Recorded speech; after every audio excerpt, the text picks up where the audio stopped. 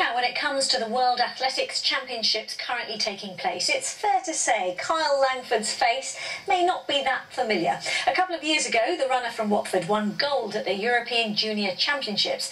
Now, though, he's preparing to take on the best in the world in the 800-metre final at the London Stadium. Well, Emma Jones is with two of his biggest fans. Yes, but I'm not at the stadium or even at the Langford family home. I'm in fact at the family-run fish and chip shop here in Watford with Mum Karen and Dad Donald. Karen, you were there last night. How was it? It was amazing, truly, truly amazing. Because you watched him come in second to qualify for the final. Yeah. As a mum, how was that experience for you? I was just in pieces, absolute pieces, to watch my little boy, you know, on a world stage, 60,000 people, just unbelievable. And you've spoken to Kyle since. How's he feeling? Yeah, he's feeling all right. I think he's tired, but I think, yeah, he keeps it close to his chest. You mentioned tiredness. You haven't slept much either since. No, not at all. We're exhausted. Really popular fish and chip shop here, Donald. You had to close, I believe, to go and see your boy in action. Saturday, no-brainer. We had to close the shop and go and watch. Mum refused to work, so that was it. Down to watch my son at the Olympic Stadium. Fantastic. Tell me what it's like as a parent to watch your son, and also maybe what you've sacrificed as a family.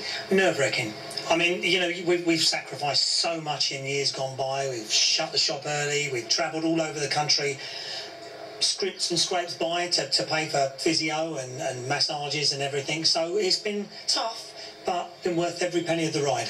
Did you believe he would get this far? From when he was 13 and he was running the school cross-country races, I watched him and thought, this guy's got something special. George Harrison, my old coach when I was a child, and Kyle's coach up until this year, thought the same thing. And anyone who knew Kyle, when we knew that he had that talent. Now, what's important now is, of course, as many of you as possible are there tomorrow night to see him in the final. Who's got the tickets? Big family gathering tomorrow.